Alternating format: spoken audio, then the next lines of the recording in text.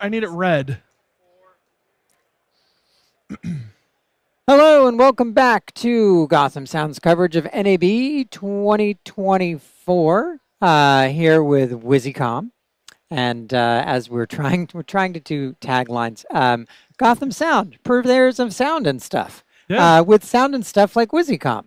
Good sound and stuff. We like to be sound and stuff. It's got a ring to it. Anyway, Geoff, great to see you. You as well. Yeah. So it's the end of our day. We're you guys are cleaning up. So tell us about what is going on with Wisycom. We have been we've been just keeping our heads down, getting some things, working on some projects, a few things that we're getting close to talk about, like some improvements on software and frequency coordination with the MCR54s in the MRKs. Just some things that we know we need to get done. To answer the question that someone's already typing, nothing for Mac yet. Just gonna answer that one early for you, Jared, for when someone asks. But we're working on just a couple small things along the way, and some cool concepts that we're working on. Cool. All right. Awesome. So let's talk about what you have. So there are some exciting new things like this. Yeah. This MTP61 was announced last year. Yeah. But started shipping.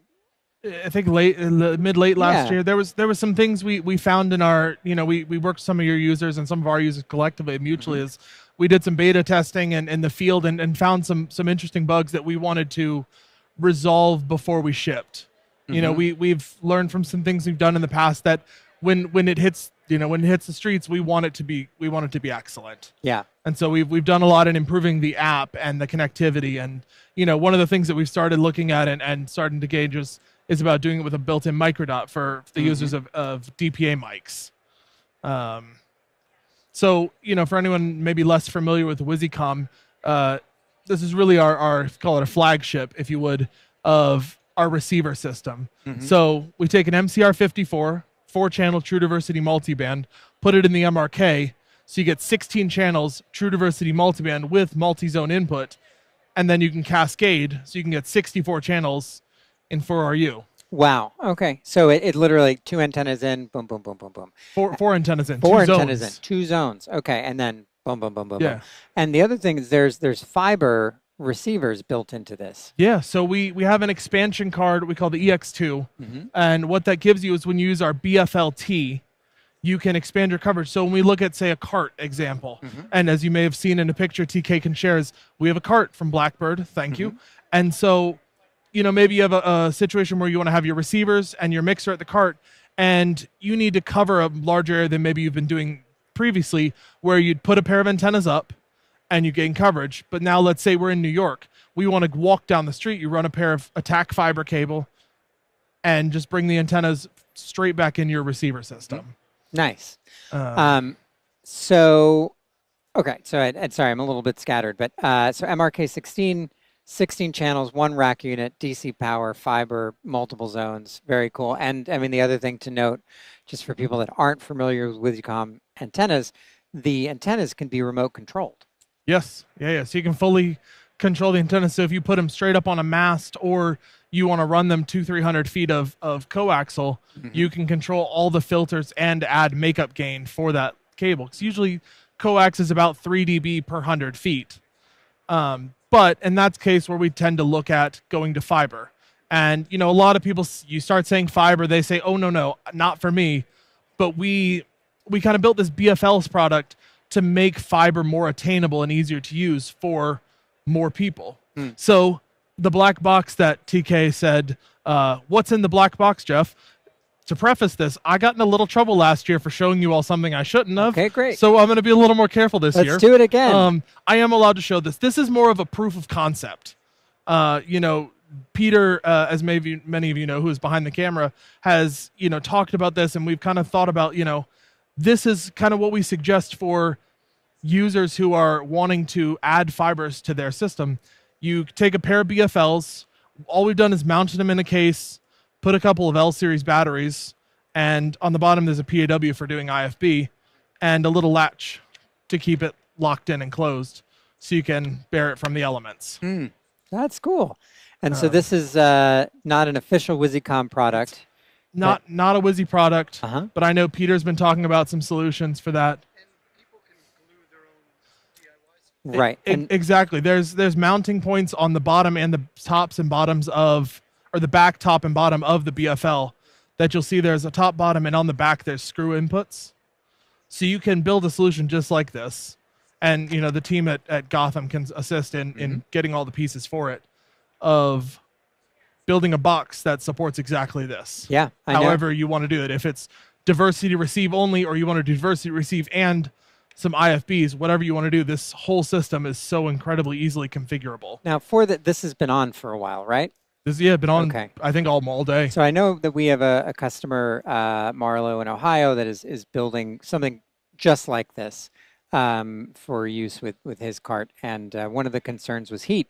And just anecdotally, this is very cool. It's barely warm. This would not keep me warm on a cold winter night. Now, with that, the one note I would suggest, because when we're inside, and if you've never been to Las Vegas, you'll notice we're all wearing sweaters and jackets, not for the aesthetic, because it's chilly in here. But if you were going to do this as an outdoor thing, we would suggest not to do a black case. Black cases look good, but they attract and hold a lot of heat. I see. Okay. So that's why we'd go to something like a tan or a lighter color that would reflect more heat away. And because in previous shows, Wisycom has shown off a big fiber case box. With that's a big desert tan Pelican. Oh. So going off topic for a second, we've talked a lot about colors. Yep. And favorite colors. What's your vote? Are you talking about favorite colors as in like Pelican cases and things? No, as in like if you were going to have something that was your favorite color, what would it be? It's an excellent question. You know, hard-hitting news here at hard-hitting news. This is really what the people have tuned in for. Yeah, exactly. I tend to, especially when it comes to like lighting in my spaces, I like a nice deep blue. Oh, because I like my RGB lights. We got a blue. My Philips Hue. Great. You know, I love it. But for cases, it is black or nothing. Black or nothing. Okay, very good. So you're an indoor case kind of guy. Yes. Yeah. Perfect. These are soft hands. Very cool. So, you know, the MTP61 has been very well received. It was very popular. The battery life is outstanding for a transmitter of that size. And yeah, the output power is outstanding for a transmitter of that size. So it's really been a hit. We do have some questions.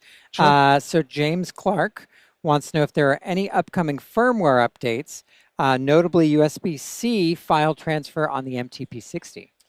So we're always working on firmware updates, but in reference to the USB-C, because what he's asking is can you take data off of an micro SD on the MTP60 via USB-C? And as of now, we've been kind of looking at there's not a mechanism to do that within the 60. So you have to take the card out. It's not a firmware limitation. Got it. I hope to be corrected on that at some stage, but as of now, Italy has said that it can't be done that way. Got it. Okay, more questions. We got two from Kyle. So Kyle says, hello, Geoff. Oh, I was going to ask which Kyle, but now I immediately know which Kyle. Kyle Sherling. Yeah. And he said MTB60 question mark. And the B stands for plug on. Yes. Yeah. It's very highly contested if it stands for boom or whatever it may be. But yes, the MTB60, our plug-in, is something we are very much working on, and very much it's a component game right now, just trying to get the components we need to produce things at scale and at quality. And so the MTB60 is in queue and coming soon. Got it. I don't have a definitive date, but it is something we are very aware of and working on. Okay, follow-up question, MPR52 or MCR54 dual? MPR52, I have to be very careful on how and what I say this. Yes, coming soon, going into production. We should see that in the next few weeks. Okay. We're hoping in the next few months. We're just confirming the quantities and how long that remains as a current product for us. Got it. Oh, interesting. That's the part we want to, because the MPR52 is a very, very nice receiver. We love the 52, but it was designed as you may remember, my first NAB with Wisycom was in 2018, and we announced it at I think it was that show or the next year. So that product's been in our catalog for a while. Yeah. So it's also due an update. And so we are kind of weighing what we have left, what's available for that, and doing that. Got it. Very interesting. Okay. Kyle also asks, would it be possible to have a different MTP61 belt clip? So I assume that he means the spring clip instead of the wire clip. Is that something that's coming? I get a hard-hitting interview today, man. Didn't tell me you're going to come up at the late night. And kidding. Yes, we are working on a spring clip. The hold on that is just finding a one that fits the right way and is not too bulky. The samples that I had seen most recently were just still too bulky, and to get it to mount. Because on the MTP60, if you recall or know, there's a few screw points that it goes right on the back, and so we are trying to find a way to not put screws in this, because then we lose our watertight rating. Got it. Okay. Wait, is this IP57 or what is the? It's we don't have an official IP rating on it, but it's closest to IP65. Got it. Don't submerge it. Okay. Ideally. Got it. But sweat, dust. Yeah, it is sweat. It's sweat. This would be sweat resistant, I should say. Got it. Cool. Kyle says dope. I assume that's we're talking about the MTB. So Miriam says, hello there. Notice some videos that the USB for the MTP61 comes off easily. Any foreseeable solution to that other than the docking system? Well, I mean, it's on the MTP61. It's just a magnetic connector, so it's not a massively strong magnet. So it is have some limitations in how strongly it can hold. But usually, once the cable's not trained when it was packed, you should be able to lay it out and it should sit solidly. Yeah. But otherwise, the MTP or the LBC60, the dock is a very nice solution for that. Yes, and I mean in terms of charging a lot of batteries too, like it's kind of a necessity. Got it. So really, it's just when you're transferring files, be careful. Yeah. For that, we'd usually suggest the dock, or just to set it in a way that it can be left still. Got it. Okay. Because one of the cool things we do with these that I don't know if we ever really have talked about, just as far as recording, because I know in the U.S. market, the recording is not quite as popular as, say, in some of the European markets or Canadian because of some limitations in transmit or record. But one of the coolest things this does, and this has really done this for maybe the last couple firmwares, is it'll automatically kind of internally close the file every 10 seconds or so. So if for any reason you pull the battery, the file won't corrupt, and it basically closes the file. A very fun little back end thing that people may find fun. Yeah, no, absolutely. I mean, look, I remember in the beginning of nonlinear recording, that was like a tragedy if you lost power. It would corrupt everything. Yeah. And you would have to cry for a week and pray that some guy in a basement with a computer could fix it. And sometimes the prayers worked and sometimes they didn't. That's how Peter got his start. Yeah, exactly. That's what Peter said. So you didn't answer the question about the MCR54 dual. Kyle, you're killing me? No, this isn't Kyle. This I was is going to Ray. say, Kyle, I was trying to evade that one, but it's okay. It was me before, by the way, about the MPR. Kyle was asking about the boom. But no, Ray wants to know about the MCR54 dual. The 54 dual is something we are working on. I don't have as definitive a date on that one. But we are working on getting that one back as well. I don't have a date on it. Got it. Okay. Rainer wants to know if there are any plans for Wisycom Digital. We look at a lot of technologies and systems out there. As far as the 60 and 61 go in this what we call kind of symphony platform, everything inside of it's digitally processed with an analog modulation or transmission. So the value in that being, and this is not to knock digital systems, just our approach versus some of the other approaches, is the analog gives you a lot more versatility in difficult or complex RF environments that in narrowband, you really only have to sit about 3 dB above the noise floor, whereas with some digital systems, you have to sit closer to 12. And as you know, everything in RF is just a game of signal to noise. Yep, absolutely. And then there's also the other benefit of analog where you get that kind of graceful bow out. So if you get to the edge of range, you might hear a little bit of hiss, but you still have it, where Sometimes it's digital, it just goes. Okay, so Miriam responded to your recording comment about the file saving, saying, let's see, it's a very nice feature. Yeah. Kyle says, he says, I know it's a hardware show, but any plans for quicker app pairing for finding or tuning equipment?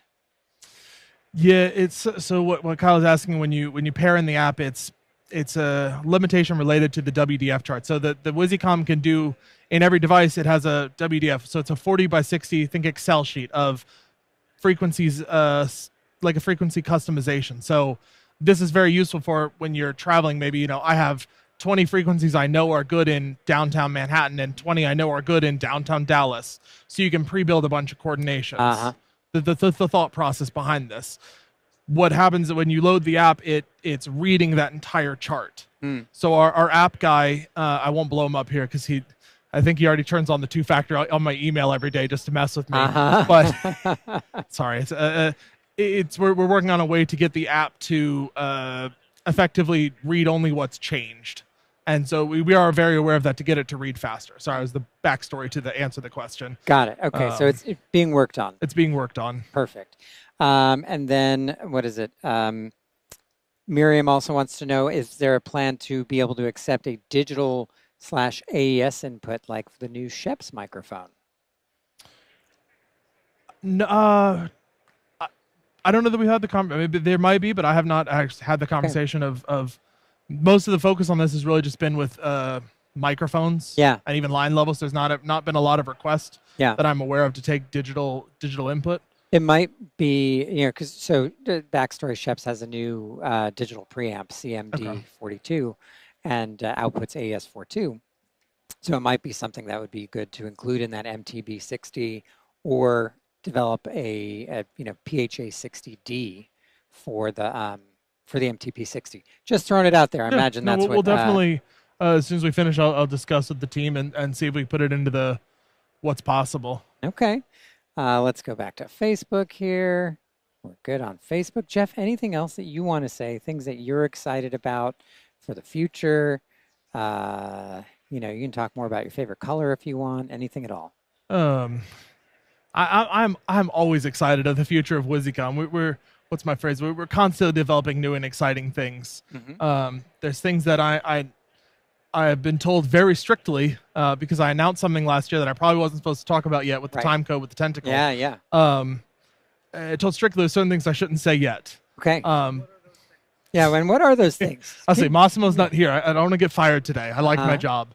There's some things we're really excited about. I mean, the MTB60 is not an announcement. Sorry, it's not an announcement. But we're working on a lot of cool things that are just going to absolutely revolutionize the way that production sound works, that RF works in general. There's some really cool things down the road.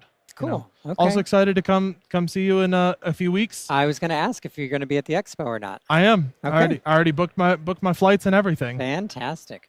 So that to be said, coming up in a few weeks is the Gotham Expo in New York. If you're in New York, if you want to come to New York, come visit. We're going to have kind of a mini NAB show. Geoff will be there. Wisycom will be there, among others. All right, Geoff, I think that wraps it up for day one for us. Day one. Thank you. Yeah, thank you. Thank you so much. And everybody, thank you so much for watching. I'll do the full wrap-up since it's the end of day one. You can watch this video and more at gothamsound.tv. You can follow us on Facebook and Instagram and Twitter and TikTok and X. And I know they're the same, but Are you guys fine. on TikTok? Yeah, sometimes. We sometimes do the TikToks. Anyway, we appreciate you watching. If you have any ideas for content, want to get in touch with us, email us at info@gothamsound.com. Call us. We buy and rent and service stuff too. So we don't just make these happy, fun videos. We do actually provide direct advice to our customers. And we love you. So I said it first. You don't have to say it back. Take care, everybody.